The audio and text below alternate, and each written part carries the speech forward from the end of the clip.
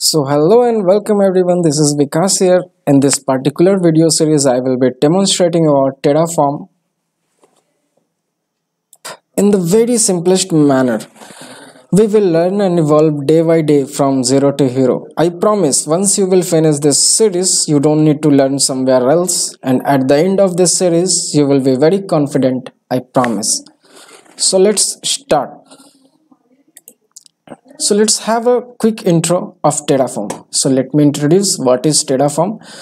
So with the help of this, you can basically codify your infrastructure. So infrastructure has various components like EC2, route table, internet gateway, load balancer. You can manage auto scaling even, etc. So hence Terraform is written in a Go language developed by HCL HashiCorp. So let's go to the next slide. And why it is prior than Ansible, Puppet and Ceph. Okay, so these all are deployment tools. With the use of this also you can deploy your infra. Then why Terraform came in picture? So see, Ansible, Puppet and Ceph, these all are excellent in managing application and services, but these all are mainly focused on software configuration rather than building your infrastructure. Okay, so that's why we prefer Terraform over this, because Terraform is much easier and simpler than these all tools. Let's go to our next slide. Why Terraform, not CloudFormation? So see, CloudFormation is basically a AWS tool, but still industry prefers many industry these days are preferring this Terraform over CloudFormation, because I will tell you two differences in which you will get a clear idea why we are preferring this.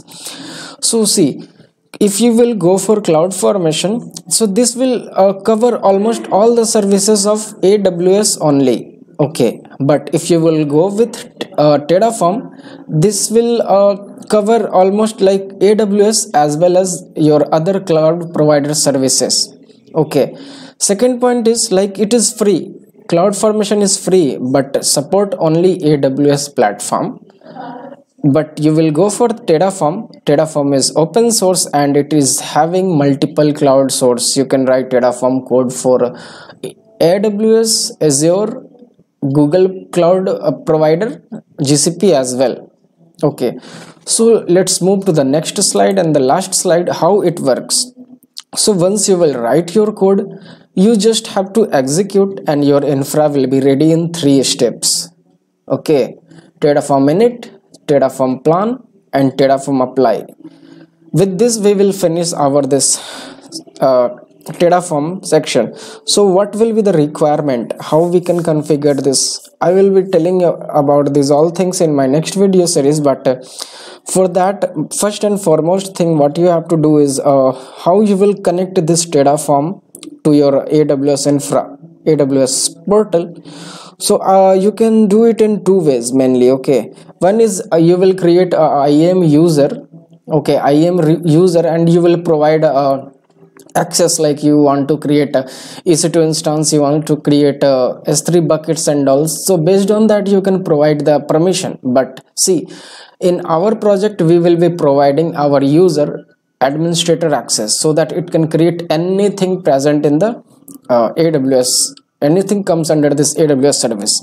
And the second thing, instead of creating IAM user, you can assign a role, okay, from to the server in which you are using the Terraform. You will assign a IAM role by providing administrator access. Okay, so this was the short introduction about Terraform. We will learn much and much simpler way. Okay, so with this I'm finishing this session for today. Thanks for watching.